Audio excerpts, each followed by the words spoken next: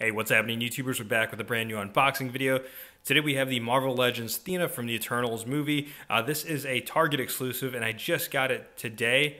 But I think you can still order it through the app and pick up in your store if it's in stock, or have it shipped to your house. I'll leave a link in the description below. Let's go ahead and get this started like we always do. We'll start with the box art first. So on the side of the packaging, you see the image of Angelina's Thena, and then of course the Eternals logo on the bottom. And on the back of the packaging is the full image of Thena. And as you can tell, there aren't other figures featured on this box art because this isn't part of the Build-A-Figure wave. This is strictly just a Target exclusive. And on the right side is the description of Thena. I'm going to go ahead and read it. It says, "A fierce warrior, Thena has the ability to use cosmic energy to form any handheld weapon she can think of." Now, the reason why I wanted to read it, it does remind me of another MCU character, if y'all remember, Hela, because in a lot of ways, Hela was kind of able to manipulate her own weapons. Like, she would come out with like an axe or like a sword and like shoot daggers. But anyways, enough about that. And enough about the box art as well. Let's go ahead and get Thena out of the packaging. And here's Thena out of the packaging. We're going to start with the accessories first. Before I actually look at the accessories, I do want to mention, because Thena is a Target exclusive or an exclusive figure, yes, she does not come with a Build-A-Figure piece, but the advantage to that, though, is that Hasbro has more in the budget to work with this figure and add additional accessories, and she does come with a lot of accessories. She comes with 4 weapons and an additional hand sculpt. So the additional set of hands that she comes with are like gripping hands, and they're meant to grip the weapons that are packaged with her. So the first weapon we're going to look at is her staff. And I'm not going to BS you all and act like I know what I'm talking about because the movie isn't out yet, so I'm not sure what it's going to be called, but it is her staff. And the second weapon we're going to look at is the sword that I think I've seen in the trailer already. It does have this unique pattern on it. In fact, a lot of her weapons have the pattern on it. And then the next weapon we're going to look at is like a traditional sword. Still has that unique pattern like we saw in the other two. And the last weapon we're going to look at is like a dagger. So this is kind of more similar to what we saw like with this sword right here. All right, enough about the accessories. Let's go ahead and take a look at the figure itself. And we're going to start with the head sculpt. And you all know how much of a fan I am of Hasbro's photo real tech when it comes to the MCU figures. I think they did a superb job getting the likeness to Angelina Jolie in figure form. I mean, that head sculpt looks almost on par to how she looks in the movie, in my opinion. But I think they did a great job with the photo real tech on this. Like I mentioned before with the other Eternal figures, it's kind of hit or miss, and this one was for sure a hit. Now, when it comes to the outfit of the figure, it's on point to what we see in the box art. And one thing I did want to point out, there is an inscription on her chest right here. And they also added that on there, but the thing is, I'm not sure what it means or anything like that. I'm sure we'll find out when the movie comes out. So I think that was a nice attention to detail on Hasbro's part.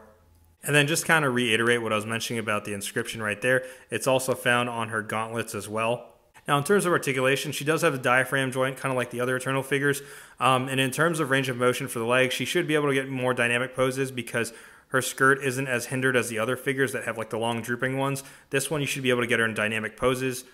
But also, the other thing I did want to mention, it is using that pinless technology. I do wish they would have implemented the double jointed elbows like we saw in the Captain Carter figure onto this, but they're single jointed, but you can still get a good, decent range of motion. All right, now we're going to jump right into size comparison. And first size comparison, here she is standing next to a couple of new Eternal figures I just picked up. We have Makkari and Druig. And is it just me, or does this dude look like Ezra Miller? And next size comparison, here she is standing next to a couple of Eternals I've already reviewed. We have Icarus, Cersei, and Phastos. All right, next size comparison, here she is standing next to Crow from the same Eternals Marvel Legends wave. Now, he is a deluxe figure, and I remember reading online that I think Thena and Crow have like some kind of connection or relationship in the comics, and I think you can definitely see it in the trailer as well. I'm not going to pretend here and act like I know what I'm talking about because I haven't read the comics yet, but I have reading a little bit about the Eternals online. But also, I do want to mention, I feel like Crow is going to be a sought-after figure after the movie. So if you see it available and ready to pick up, I'd recommend buying it if you are an MCU collector. Our next size comparison is from 2 figures I just got recently. Here is Thena sitting next to the Marvel Legends Rescue and Captain Marvel from the Infinity Saga Amazon exclusive 2-pack. And next size comparison, here she is standing next to the Marvel Legends Hela from the Hela and Scourge 2-pack. All right, next size comparison. Here she is standing next to a couple other Target exclusives. We have Katie and Happy Hogan. And the reason why I put this out there is because if you'd have told me in the beginning of the year we would have an Angelina Jolie, a Jon Favreau, and an Awkwafina figure, I would have said you're crazy.